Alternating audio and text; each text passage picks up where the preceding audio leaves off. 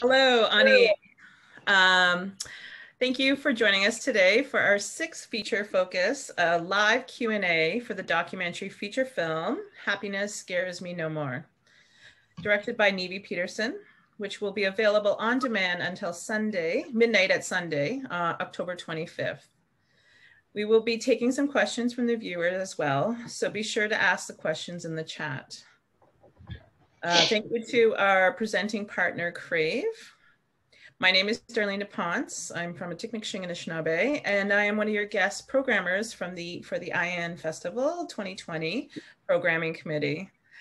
Joining us today is Director Nivi Pedersen and Editor Wiebe van der Vliet. Welcome. If you can just say hello to us and introduce yourselves and where you're at today. My name is Nivi Pedersen, and I'm the director and producer of Pilluarneq Ersigiunnaarpara. I'm sitting in Nuuk, Greenland, right now. My name is Wiebe van der Vliet, and I am the editor of Happiness Scares Me No More because I can't speak Greenlandic. And I'm sitting in Copenhagen. Yes, please share the title of it, and maybe let's start there. Like, you know what I mean? If you can say it in your language and the title of the film and how the story came to you. Well, first, the title Pilluarneq Ersigiunnaarpara, literally translated into Happiness Scares Me No More, came in one of the interviews we did with Kukkinoka while he was in Uummannaq, where we talked about this concept of happiness because he felt like he spent a lot of his life being scared or not, being scared. And in this interview, he said, Pilluarneq Ersigiunnaarpara, and that just felt like the essence of this whole film and was a perfect title, we thought. This documentary, we started it 2 years ago. I was contacted by the Agency of Social Affairs in Greenland, who was making this campaign about sexual abuse of children.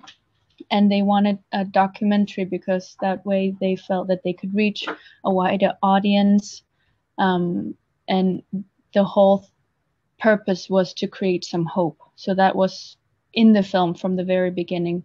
Talked a lot with Kukkinoka about this sense of hope, of light, and also with Cornelia, the other character, that there needs to be some sense of hope when you deal with such a heavy emotional topic. And that was important for everyone who was aboard this project. Yeah. It's a really beautiful, powerful film, and there is a lot of light and hope. And I really, there is so much strength within within them wanting to come back and into community and sharing their stories. And for you as a filmmaker and telling those stories, do you want to share some of the process around working with both Guki and Cornelia? And, and just like, were there certain protocols or certain things that, or did you, how did you just allow them that space, this wonderful, amazing space that they were to be able to tell their story? I think there were definitely some things from the very beginning that I was very aware of, like what do we need to tell and what don't we need to tell, what is necessary, what is not necessary. And we talked a lot about that. What's the purpose of telling certain details, for example. And what was also very important was that they kind of they didn't choose to have these experiences, obviously. So having a sense of control in what is being put out there, what is being told, and how their stories are being told, I think was also very, very much a part of the whole process. Yeah, I just lost it. Can you ask again? Sorry, I'm a bit nervous. No, that's good. So when the process of making this film and sharing their story, and so then you want to talk about like maybe about like how it came to you, and then but also the multi platforms that you're now working on within this storytelling and within all of the footage that you gathered. How is the stories how do they continue to live?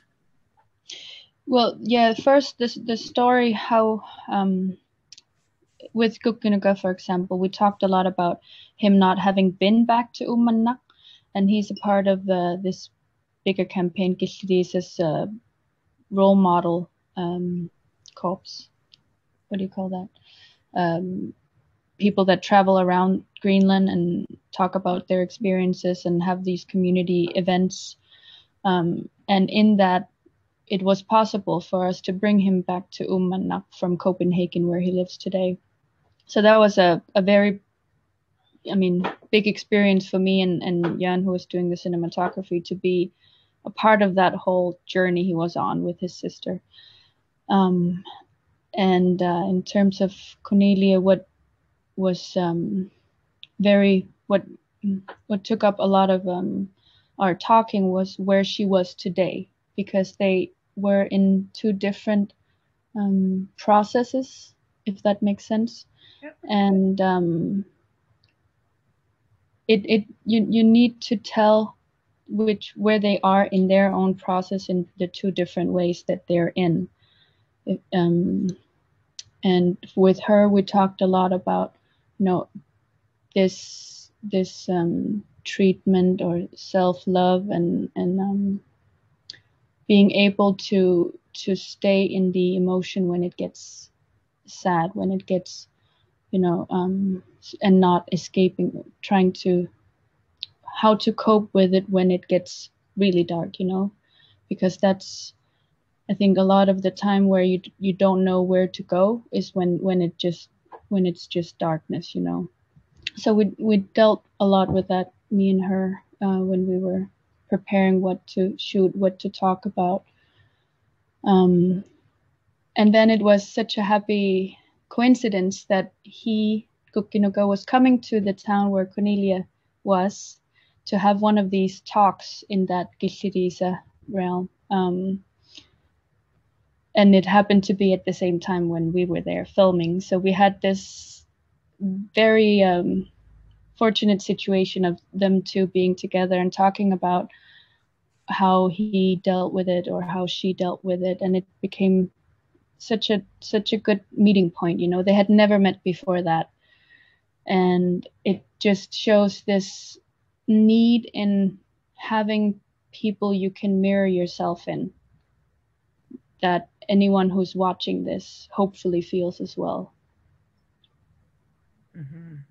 No, there was so much beauty within just the time you get to spend with them, and how you and your team were not there was a, you know what I mean, it felt like you were just naturally following them. There didn't feel like at any time that it was like, now you tell me about this horrible thing or anything like that. But it was just like, yeah, there was space that allowed them to speak and to process that. And maybe you, if you want to share a little bit about the editing and moving towards that narrative of allowing them to even to find how that story evolves and becomes more of a narrative. Well, with Gukkinuga, we had this very structured, home out and home again, where we could, in a sense, weave in all the psychologists as well, and also Cornelia's story. They were weaved in together, and one of the bigger challenges we faced when editing was that there's the timeline of, first we filmed in Uummannaq with Gukkinuga, and then we went to South Greenland with Cornelia. But this the climax of the film, where he is it a plot, what do you call, spoiler if I mention that? We'll go for it if you want. You could do it. you could tell it. You could tell it without telling the plot. Yeah, so we needed to move something that happened in imagineNATIVE, which was the film's climax, but it needed to follow the structure of the plot. You know, Wiebe, I don't know if you want to talk more about that. The light just turned off. Yeah, well, we were the whole. It's a very planned and very structured setup, and that's of course because of the intimacy of the things that were talked about. Every spot in the film is very well planned and prepared and thought of. This is where they talk about this part. This is what we talk about that part. And that way, the whole film is structured chronologically following Guki's path and then interweaved with the psychologist and Cornelia's path. But then the thing that wasn't planned was that Guki suddenly had to go to southern Greenland and meeting Cornelia. So this didn't fit in our those two narratives suddenly had an extra add-on, and that made that the climax of the film was two places, and it was very difficult of getting there. And we were literally 2 days before we had to be finished. One day, or I don't know, because it became a blur because we had sort of like a marathon for 36 hours of cutting and sleeping on the sofa and on the floor and on the floor in this cutting room here.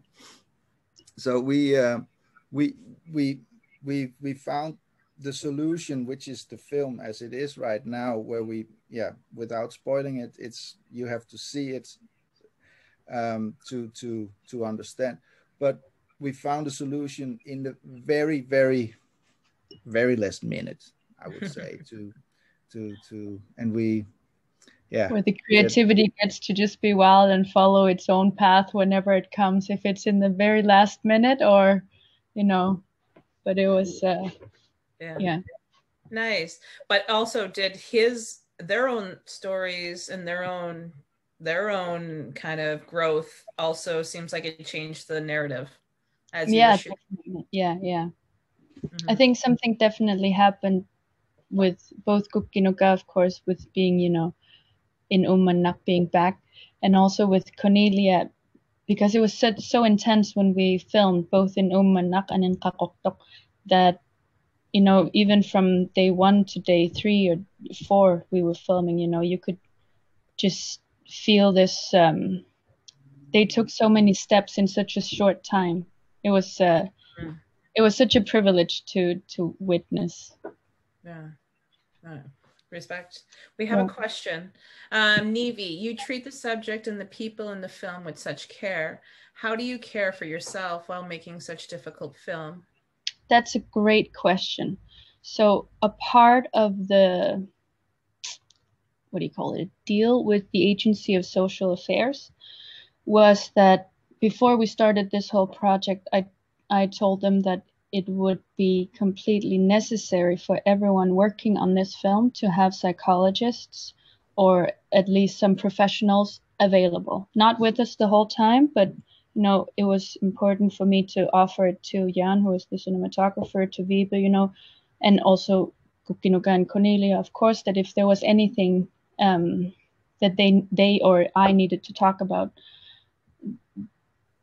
it was important to deal with it as it came.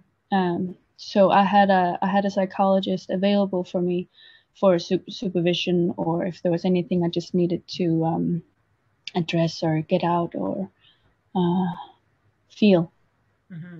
Yeah, that's a good question, because it is important for everyone in such a project to be aware of what am I feeling right now, how is it affecting me and the work, and Yeah, no, it's within your and within those responsibilities of yourself and the crew and protect and making everybody safe. You know, and it becomes of you know, at the beginning of the film, I think it's within that poem where they talk about, you know what I mean, not only like, you know what I mean, like that connection, but there's about safety. And I think, and I think in our communities, we talk about that so much, and it's so important. So yeah, and it was great having the social affairs in my back, if that makes sense. Because when we were traveling Greenland, showing this film in different towns, they were coordinating with the local responders, social responders, so that the people watching this film afterwards, if they had reactions of any sort, then there would be people to catch them, and that was also very important for them and for me to have. And it was that way very well organized every time we screened the film in a town. Yeah, no, that's beautiful. There's another question here. What made you want to include the psychologist to supplement Gugi's and Cornelia's story? That was one of the things from the very beginning with the social affairs in Greenland, was that we were talking about wanting to reach people, to have them mirror their own experiences, or not necessarily their own, but maybe if it was a family member or something, but that we also wanted knowledge to reach people, if that makes sense. So some knowledge about what is the long-term effects, for example. I think for a lot of people, they might experience very strong emotions of sort, not knowing exactly where it's coming from. And so hearing, for example, one of the psychologists talking about what kind of long-term effects it might be, then, realizing, okay, maybe that's what I'm experiencing. And with the psychologist, we talked about different things, long-term effects, forgiveness, which is a very big issue as well, because we live in small communities, and some people do feel that it is necessary to move on, to quickly forgive. And that was very important to address, that it might be too soon, as one of the psychologists says. So we wanted to weave these interviews in, to give the viewer not only the chance to mirror their own experiences in Gukkinuka and Cornelia, but also to hopefully gain some more knowledge about some different issues around sexual abuse in childhood. But we had so much interview with the psychologists that in the process, me and Wiebe, we thought we can't possibly fit all of this amazing material into this documentary. So we decided, or asked the social affairs if we could make a podcast series with all this great material we had with the psychologists. Unfortunately, they were in, and we're right now in the very end of the making of this podcast series of 10 episodes in Greenlandic and Danish both. Wow. And so that will come out when you and you're broadcasting it also in Greenland and Denmark and the Faroe Islands? Yeah, it's this what do you call it, like a universe on the new website of, it's called Paresa, a section of the social affairs and the government of Greenland, and it's called Giltirisa podcast, if anyone wants to look it up. Hopefully it'll come during this fall, or it will come during this fall. Well, that's our time. Is there anything you wanted to quickly share? I know. Yeah. Is there anything you wanted to just quickly share? Well, I'm extremely happy that for the what do you call it, the whole process we've been in, both with Wiebe, with Gukkinuka and Cornelia, and it's been quite an expedition since I started this whole subject. And yeah, thank you to everyone who was involved in one way or another.